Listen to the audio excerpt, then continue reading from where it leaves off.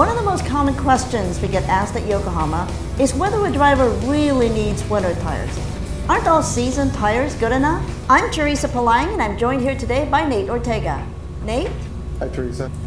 Why don't we start with the difference between all-season tires and winter tires?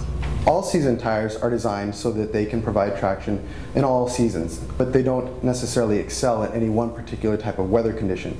Winter tires, on the other hand, are made of a special rubber compound that keep it very flexible, very pliable, so that you have better traction in wintry conditions such as ice and slush and snow. Let's talk a little bit more about that. How does the winter tire help with traction?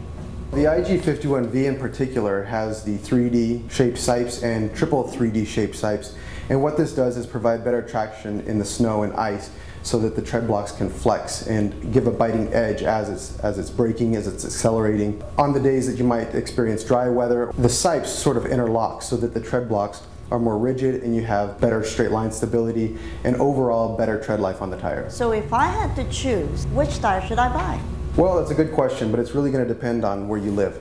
If you live in an area that gets light snow and rain, then you might want to consider an all-season product. But if you have a more extreme winter where you're getting freezing temperatures or below freezing temperatures, a lot of ice or a lot of slush, then you're really going to want to consider a winter tire. So in those conditions, an investment in a winter tire is going to be a good decision. Absolutely. Okay, well there you have it.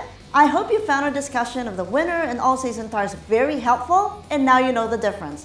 Thanks for having us, and we hope to see you at the next Tire Tips video.